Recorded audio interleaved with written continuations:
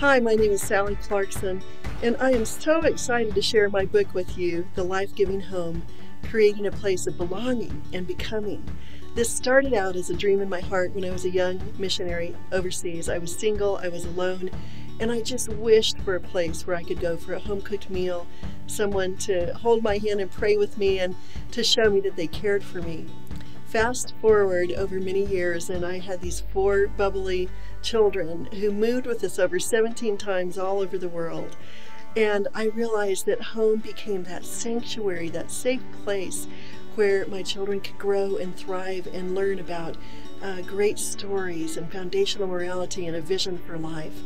So we put our story into a book that we hoped would encourage many of you, our friends, to know what it means to establish and to develop such a home in your own lives. Hello, I'm Sarah, and I'm also really excited to be presenting this book to you along with my mom.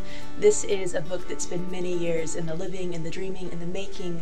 It's something that we have always loved. Home has always been very close to our hearts, and it's something I got to be part of growing up. I feel like I received home very much as a gift. But as I've become an adult and gone out into the world and lived overseas, I think I've become even more passionate about the concept of home because I've recognized that the desire for home and the longing to belong is present in every human heart. But it's something that has to be created again and again in every place that we are. And I think that that desire for home is very much a reflection of our need to touch and taste and see the goodness of God. I think home is the place that that becomes real. And so in this book, I think we very much just want to present the story of our own life-giving home, the way that we've created belonging, the way that we've become together in that space, and to encourage you in the fact that home can be created right where you are. So join us in a life-giving home. We have lots of ideas and recipes and all sorts of traditions and fun things to choose from, but we hope that it will help you and encourage you as you create your own home.